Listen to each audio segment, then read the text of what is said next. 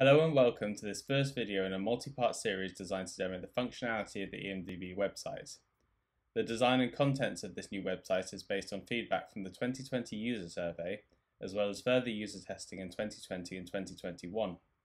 In this first episode, we'll be focusing on the EMDB homepage. At the top of the website, you'll find the EMDB logo, which can be clicked from any part of the website to return you to the homepage. The search bar is also here, which allows you to query the database. Below this, you will find a series of useful links in the header area. These include things like the deposit button, which will take you to the deposition interface, and the resources button, that will take you to a page with test data and links to things like the FSC server.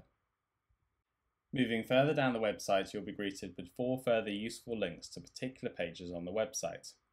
These may be to deposit data, or to view things such as EMDB statistics.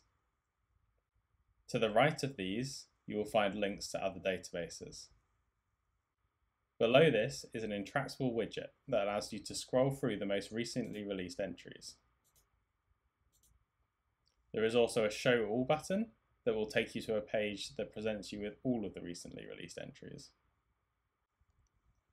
At the bottom of the page, you'll find the Explore EMDB feature.